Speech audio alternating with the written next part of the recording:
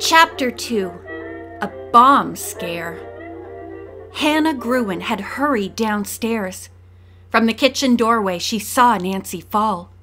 With a cry of alarm, she rushed from the house. "Are you hurt?" the woman asked. The car just knocked the wind out of me for the moment," Nancy replied.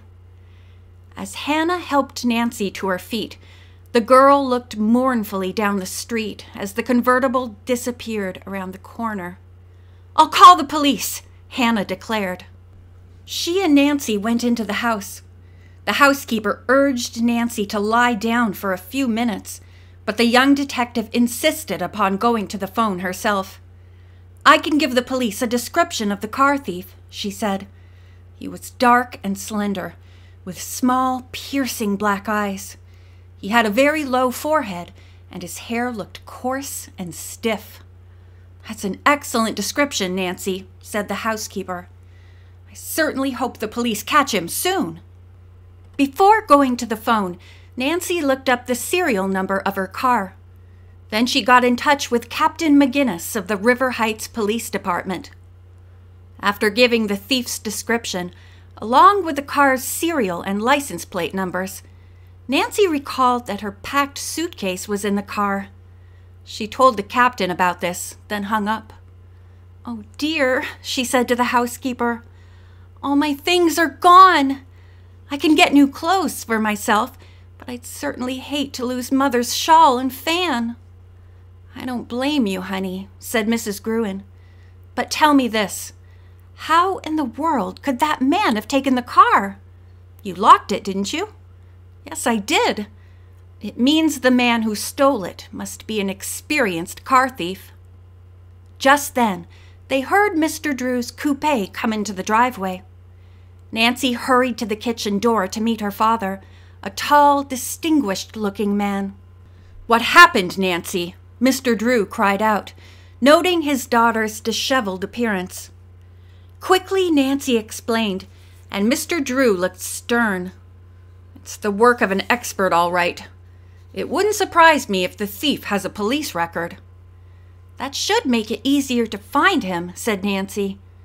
She went back to the phone and called first Bess, then George at their homes. Both girls were aghast at the news and said they hoped the convertible, as well as Nancy's suitcase, would soon be recovered. "I suppose we'll have to postpone the trip until we can make other arrangements," said Nancy. "I'll have Dad see if he can get us plane reservations in the morning."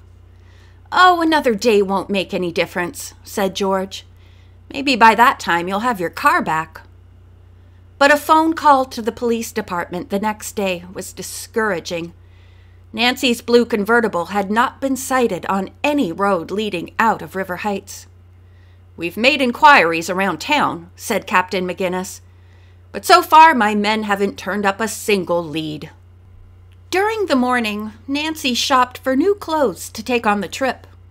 About 5 o'clock that afternoon, Mr. Drew phoned his daughter to say that travel to New Orleans in Mardi Gras season was very heavy, and it had been impossible for him to get plane tickets. "But you're going just the same," he said.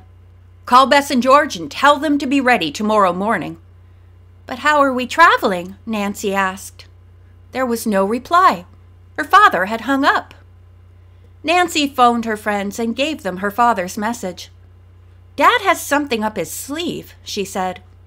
"Maybe you'd better come over here and find out what's going on." The cousins arrived in a short time and waited for Mr. Drew to come home. Presently, a stunning new yellow convertible entered the Drews' driveway. Nancy's father, at the wheel, honked the horn loudly. Nancy sprinted outside. Bess and George followed, bumping into each other to get to the car. Mr. Drew wore a broad grin. "Like it, Nancy?" he asked. "It's a beauty. Is it your new car, or are you going to lend it to me, Dad?"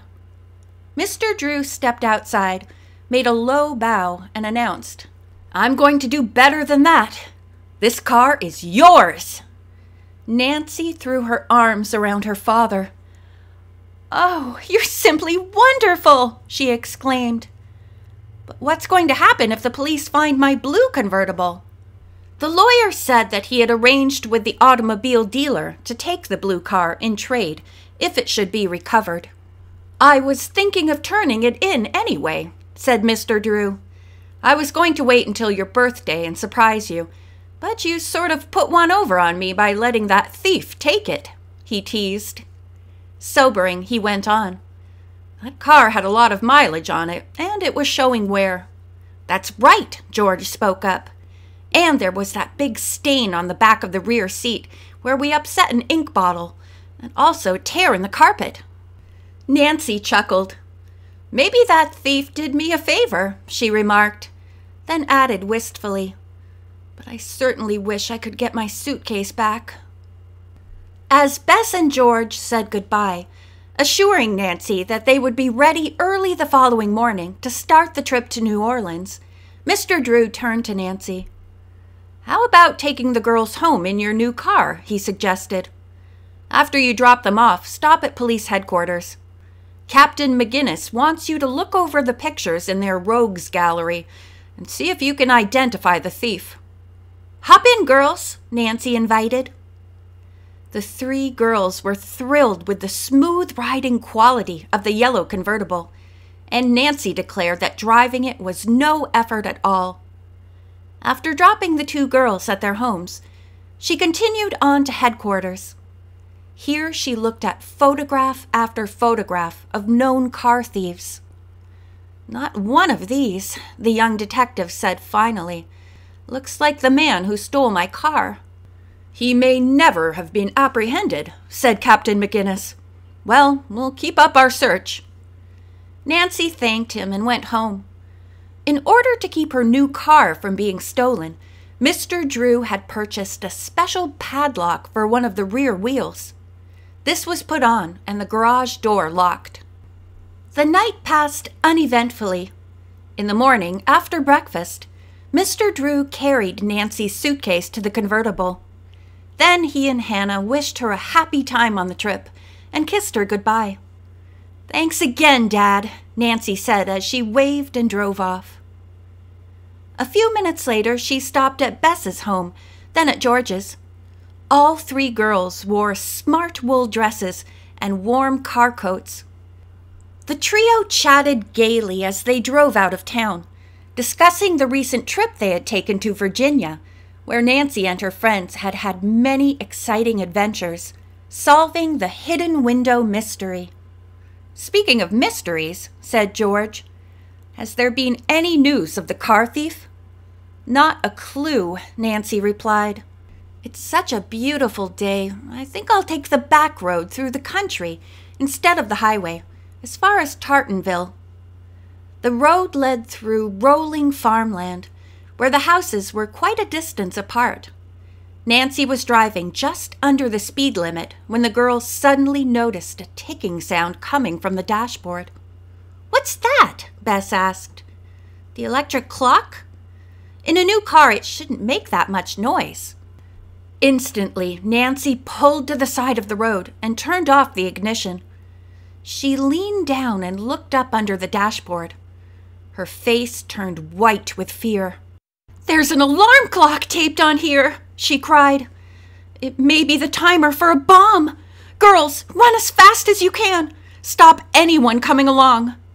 Bess and George dashed out the right-hand door, while Nancy reached down and shut off the alarm switch, hoping that would prevent the bomb from exploding. Then, for safety's sake, she got out and raced away from the car. Nancy ran in the opposite direction to the girls in order to warn any oncoming motorist of possible danger. 10 minutes passed. No one drove up and there was no explosion from Nancy's car. Finally, George, making a megaphone of her hands, yelled to Nancy, "What's next?" Nancy called back that she was going to ask the driver of the first car which appeared to go back to the next town and have someone sent out from the police force to remove the bomb. Bess called, "How could anyone get into the car to plant a bomb with your garage locked?" The man probably jimmied open the garage window and the car doors weren't locked. As she finished speaking, Nancy became aware of a delivery truck approaching in her direction. She signaled the driver to stop and told him her story. "Golly!" the young man whistled. "Sure, I'll notify headquarters in a jiffy." He turned and sped off. 20 minutes later, the girls were relieved to see a police car approaching. "Thank goodness!" George exclaimed. In a matter of seconds, a man wearing a mask, chest protector, and steel link gauntlets jumped from the car and opened the hood of the yellow convertible. As the girls watched from a distance, the policeman lifted out a round object. There was no question but that it was a bomb. He dropped it into a bucket of oil before beckoning to the girls to come forward.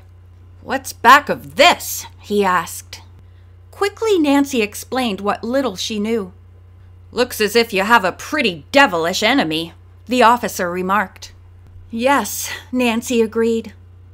Bess said, "He's a fiend trying to blow us up." "Well, his scheme was spoiled this time," the policeman said, and added, "Your car's okay now." He radioed a report of the incident to headquarters, then drove back to town. The three girls stepped into the convertible and once more started off.